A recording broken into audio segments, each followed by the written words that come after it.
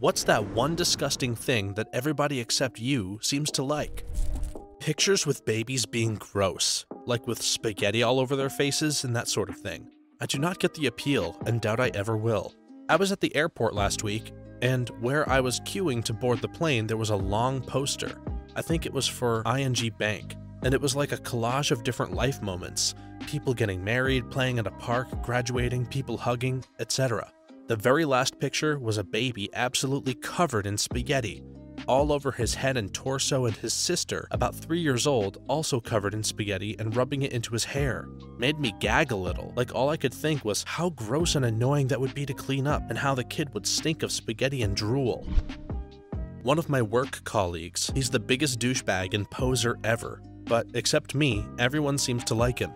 Don't you hate that? I've known a few people that were absolute rotten assholes, yet they seem to have so many people love them. It makes me feel like I'm going crazy sometimes. The people who I've known like that are extremely outgoing and liven up parties. So instead of seeing them for the douchebags that they are, everybody loves them because they're fun-wasted or totally unpredictable in crazy ways. Check out Chet! He's doing headstands on the pool table and chugging drink through his nose while singing "It's the End of the World as We Know It." Dude's dated 9 women in the last year, and 3 of them have restraining orders. One dropped out of college to move back home and get away from him. Oh, come on, man, why you gotta be like that? Chet's hilarious! Chet!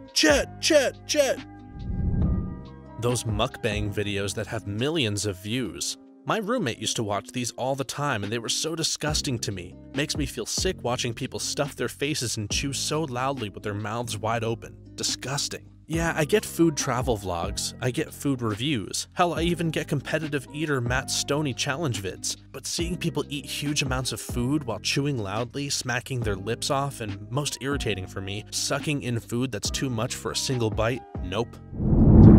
Those social media videos of food being made with so much heavy and greasy crap. You know, the type where it's a whole burger cooked into a quesadilla with a pound of cheese and then fried and covered in 3 different sauces. I hate those videos because sometimes the food starts looking good, then they add more and more and more, then they always get out a stupid squeezy bottle and coat every inch in sauce, and I'm sitting here like, holy crap, you ruined it 5 steps ago, yet you're still going. You'd like the comic book Get Jiro. Weird dystopian fiction where chefs are allowed to enforce quality food control, at the point of a sword if they so choose. Lip injections. You look like a clown. I don't get it.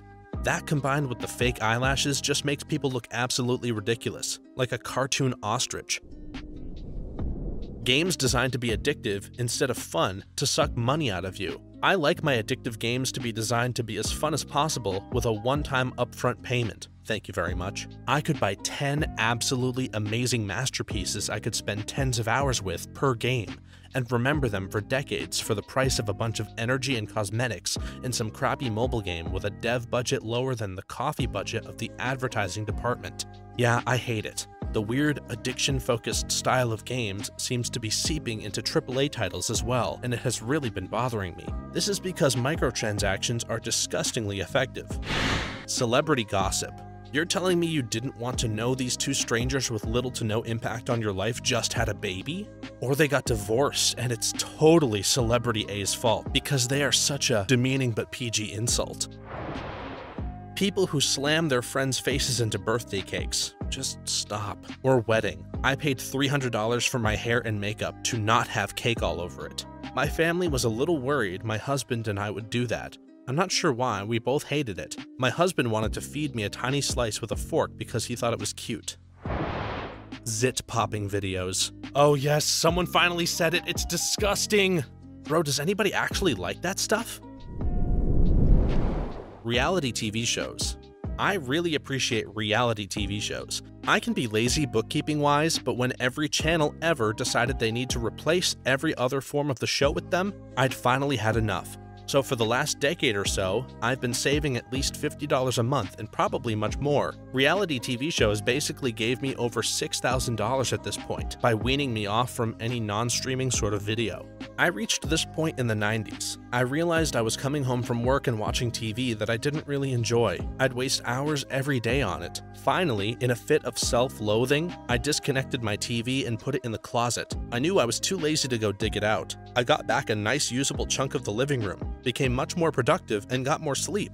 When I went back to school, I sold my TV and hooked a VCR up to an old computer monitor, pre-VGA. It had RCA inputs to watch the occasional movie. I honestly never missed TV. When I got married, I didn't want another TV, but my wife insisted. I've watched some TV over the years, but I still get most of my entertainment from the web. About 4 years ago, she got sick of the TV too. We cut the cord and switched to streaming services. We later gave up on most of those as well. I like not having the TV on. Home is so much more relaxing without it. My mother is getting up there in age, so my wife spends a lot of time at her house. We eat with her most evenings. She still has cable. It's amazing how much I've come to loathe Lifetime, Dr. Phil, Judge Judy, true crime dramas, etc. Oh, and Dr. Pimple Popper should only be available on the web after age verification and signing some form of waiver. Yuck. I truly believe dumping TV has turned out to be a serious improvement in my quality of life. It may not be that way for everyone, but I doubt I'll ever go back to it. Well, I know I can't be the only one that finds them disgusting, but long fake nails. Unless you have a serious case of hand-washing OCD, there's no way that can be hygienic. I lost a job once because a recruiter with long nails mistyped my social security number. The company fired me rather than just confronting me about potential identity fraud. People that let dogs lick their mouths. What is wrong with them? They'll often quote some bull urban myth about dogs having sterile saliva or some such self-deceiving rubbish so they can feel okay about their perverse desire to tongue-kiss dogs. My dog tries to lick my face and I just move my face just a few centimeters out of reach or put my hand between his tongue and my mouth because I know he licks himself. Deep-fried butter and deep-fried mayonnaise. It sounds so gross, but everyone seems to eat it at state fairs or amusement parks. Clipping your nails anywhere outside of your house. If you are in a nail salon, that makes sense, but if you are at work or on the bus, just don't. I got these really cool old bedside tables for $5 each to do up. They're solid wood. You couldn't get them that cheap at the store. I was so excited anyway. I've had them in storage a few months and I got them out to sand, and my daughter, 2 years old, opened the bottom drawer and was looking at something gritty. I looked and it was a pile of fingernail clippings. I threw up in my mouth a bit. Something very similar happened to me. Bought a secondhand bedside table from Gumtree for PS5. When I got it home, I opened the bottom drawer, full of all these bits. I put my hand in and brought some out while trying to figure out what I was looking at. And yep, lo and behold, thousands of nail clippings. It's making me retch just thinking about it. Honestly, have never seen so many nail clippings in my life. I mean, what the heck? Is that a thing people do? Collect their nail clippings? There must have been years and years worth in there. Grossest thing ever. Anything Kardashian. I agree, but to be fair, by this point, I think I've seen far more people complain about the Kardashians than I have people actually talk about them positively. Honestly, if people would stop complaining about them, I'd forget they exist at all. ASMR. I struggled with intrusive thoughts that gave me mild insomnia for like years until I found ASMR. I mostly listened to whispering ones because they helped me feel like I had someone else with me, keeping me calm and not letting my thoughts wander. Eventually, I started to like sleeping instead of dreading it, oftentimes wanting to sleep so badly, I just forgot to turn it on, and then, after more time, I could fall asleep normally. I don't listen to ASMR anymore, and if I do, it's usually whispering in foreign languages since I'll be reading, and if it's in English, it distracts me. Gender reveal parties. I knew my child's gender, but I really can't think of a reason for it to be a party. Pictures with babies, or parents creating Facebook profiles in the name of their children, and those children are like 3 years old or less. I'd like to add family vloggers to this. Anyone willing to monetize their children through the invasive filming of their lives is absolutely disgusting. It's child labor and child exploitation in every sense of the word. Not to mention, imagine when the kids inevitably grow up and become their own people, which is most likely to rebel against their parents' values and target market. The scrutiny that they're going to face from strangers who think they know that because they've watched them grow up on YouTube. Screw that. Febreze air fresheners. Febreze was originally unscented, but people thought it didn't work. It does, so they started adding scents to it. I'm not sure if they still sell unscented Febreze, but it's a pretty killer product. I'm not shilling, I just work around food and my clothes always stink. I only get the air variety, which if it does have a scent, it's very subtle. Whiskey. I have so many friends who love it, but the moment it touches my tongue, I gag immediately, regardless of how expensive it is. I suspect most people, forced myself to drink it, and one day something clicked and now I love it. It's weird. That's most alcohol you drink straight, honestly. Boiled okra. Okay, this is a special southern answer to this question. It is so good when it's breaded and fried though, right? It becomes a deceptively different thing. Also very good grilled whole and dressed in salt, chili flakes, and lemon. Totally different from what people expect out of okra. Oysters, cockles, abalone, and all other snotty textured seafood. Yuck. Anything people say not to chew, just to swallow whole so you don't really taste it, is a giant nope from me. So slimy. Do you know what I think is sick and weird? Why do some people take pictures of their dead or dying family members? Like, at the hospital with my aunt, and it's pictures of someone's aunt on breathing tubes, unconscious. It makes no sense to me why you would take pictures and put them on social media. This is one of the most cringeworthy things ever. It's so narcissistic and lacking in empathy. Truffles. The smell makes my stomach turn. I feel like there has to be some kind of bizarre conspiracy or truffle gatherer lobby or something for them to be so expensive. You really don't want to upset Big Truffle.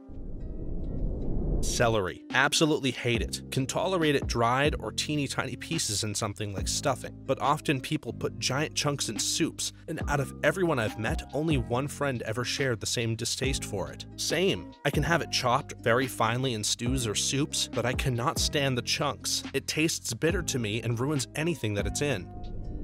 Being wasted or drinking. I don't know, I tried being wasted once and I didn't like it. I like being in control of my actions 24/7. Yeah, I hate the hangover part, the worst. Also, my dad is a raging alcoholic, so I think he ruined the whole drinking to have fun part. Bananas. The smell of ripe bananas makes me want to throw up. I have not met anyone else that dislikes ripe bananas. I also hate ripe bananas. They're too sweet and the texture is awful. I like them while they're mostly green or greenish yellow, but as soon as the brown spots appear, they're going in the trash.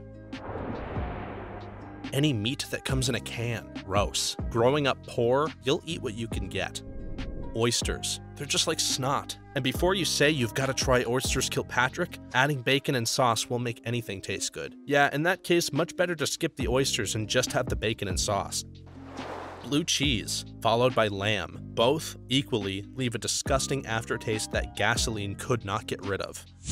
Drink. I've tried every type from IPA to lager to ale. I even work in a bar that prides itself in having over 100 different kinds or brands or whatever of drink. It all tastes bad, like watery bitterness with very little difference in flavor. Oh, you're saying that cool new blueberry drink really tastes like blueberries? No, it doesn't. Why would you lie to me like this? I was looking forward to the taste of blueberries combined with some carbonation and a hint of alcohol, but all I got was blue, bitter, carbonated crap with a lingering sense of betrayal. This is why I stick to cocktails and ciders, because at least that crap has flavor. With a lingering sense of betrayal has to be one of the best ways I've ever seen anyone describe anything edible and disappointing, lol. But as a fellow drink hater, totally agree. I've tried many, even those that people told me didn't really taste like a drink. Liked none. They say it's an acquired taste, but why would anyone subject themselves to drinking something they don't like until they do? Kids acting like brats. My close friend got married recently, and at the rehearsal dinner, the husband's 4 to 5-year-old nephew wouldn't stop talking, refused to walk down the aisle, he was the ring bearer, and threw a tantrum when he couldn't play with his dinosaur toys. The entire time, everybody was laughing like it was the cutest thing on the planet. It's crazy to me when people think that kind of behavior is funny or adorable. I wanted to hear this. I have a friend who I refuse to go over to his place because their kid is a nightmare. She will throw things and just scream for no reason, and they just go, "Honey, please don't do that." And when she continues, they just let it happen. And if she cusses, they die laughing. I kinda lost respect for them for their parenting. Mushrooms. You know when you're washing dishes and some gross piece of food floating in the water touches your hand? That's what mushrooms taste like. I absolutely despise ketchup. My boyfriend says it's very un-American of me. I never liked it even as a child. If you're wondering what I dip my fries in, I use barbecue sauce a lot, or buffalo sauce. Raw tomatoes. Something about the juice just makes me want to vomit. A grown woman using a baby voice on purpose. Coriander. You're probably an unfortunate soul that has that gene that makes it taste like soap. I love cilantro, luckily. I detest spaghetti. I have no idea why. I don't like it though. Water. I cannot stand water. For me, it's disgusting unless it's some flavored carbonated water. I don't know. Fish and seafood. It's disgusting and I hate it. Tried to eat it, but it's just not for me. Buffet-style restaurants. I hate it when other guests mess around with the food I eat, even before COVID. Nutella isn't that great. It's nauseating after a teaspoon of it, actually. I'm aware you're supposed to put it lightly on a piece of toast or a croissant, but in the food hellhole that is America, I've come across Nutella-filled donuts, croissants and crepes with half a cup of Nutella filled in them. Cookies and brownies, already sickening sweet, have at least a cup of Nutella just jammed in the middle, like some unholy cream pie. Onions. Like, I can eat onion rings and bloomin' onions, but I cannot stand onions any other way, in sauces, soups, or any other food. They just overpower it and make everything taste like onion. Maybe they are just disgusting to me, but that's my 2 cents.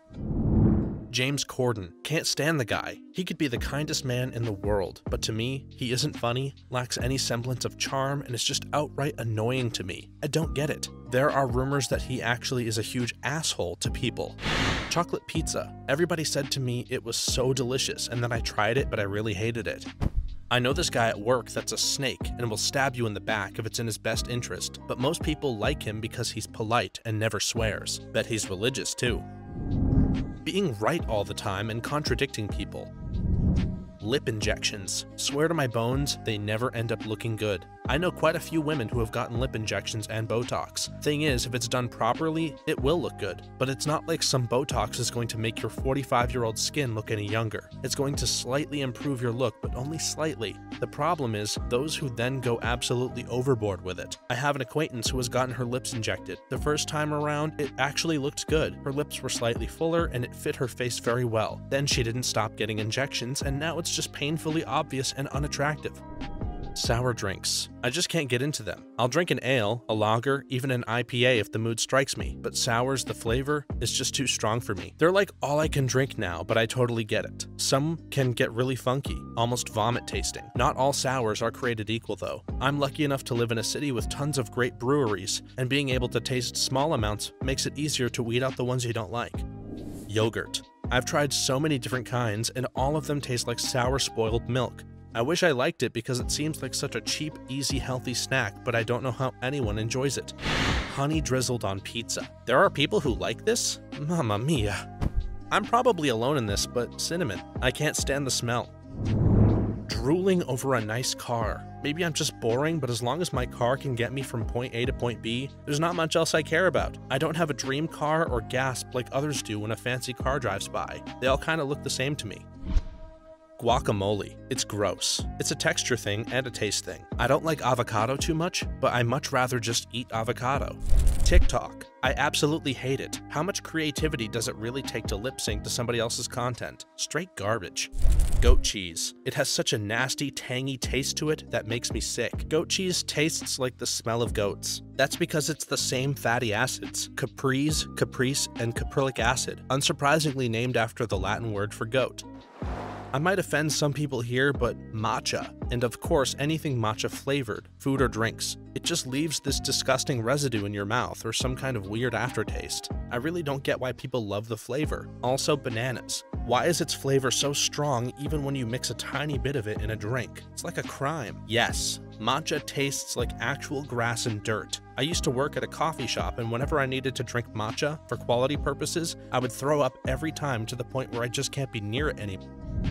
Fashion. Being a woman who isn't at all into shopping, clothes such as fashion, shoes, bags, jewelry, etc. can be a hard and lonely road. The fashion industry is horrifying and disgusting, populated with people and companies who steal and exploit, who perpetuate a worldview based on exclusion and elitism, and who pander to people's insecurities and consumerist addictions. They create overpriced, sparkly things that distract for a second but leave the buyer endlessly wanting more of that empty hit. No thank you. Candy floss. It's disgusting. I don't understand how someone can eat a bit without throwing up. My only real memory of cotton candy, as it's known on my side of the pond, is vague. I think from very early childhood at a circus with very unhappy elephants and camels that I did not want to ride, crying because my hands were incredibly sticky, and despite begging to wash them, there were only porta-johns with no running water available. This is before people carried baby wipes everywhere. I don't know how long it was until we left, but in the memory it feels like forever. I still hate cotton candy and everything cotton candy flavored. Not washing their hands after using the toilet. My father did that and I was like, you don't wash your hands with soap after a number 2? Those round sugar cookies at the grocery store with chalk sprinkles and acid icing. Had one and my tongue has not stopped tingling since. That sounds like you're allergic to something. Bananas, disgusting things. The smell alone makes me sick. Corn. My grandmother literally force-fed me creamed corn when I was 7 when I wouldn't clear my plate. It was a wrap after that.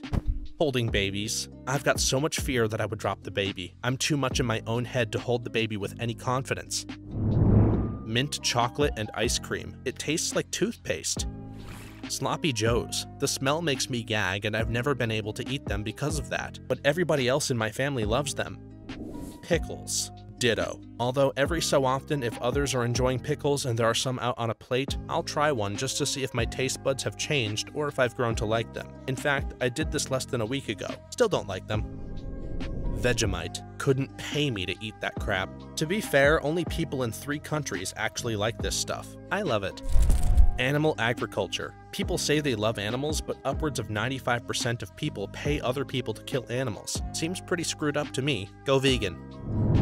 Anything disgusting or gross is used as humor, like people joking about farting. It's not funny and it makes me pretty uncomfortable. Dude, same. I absolutely hate potty humor. Now every time I hear a stupid joke like that, the "uh-oh, stinky" meme pops into my head. Same energy. Twitch or similar streamers, and especially their fans. The weird parasocial relationships their fans form, the childish drama they always foster for content, the meltdowns over online games where adults often verbally accost actual children. The fans cheer on the most awful content and idolize the worst of them. I think it has made online gaming worse since it became popular with their fans, emulating the terrible behavior they see encouraged. You can say the same thing about lots of popular people, like celebrities, musicians, YouTubers, TikTokers, etc. Stuff like K-pop is much worse in that regard. It just sounds like you watch crappy streamers or think the vocal minority represents the entire community.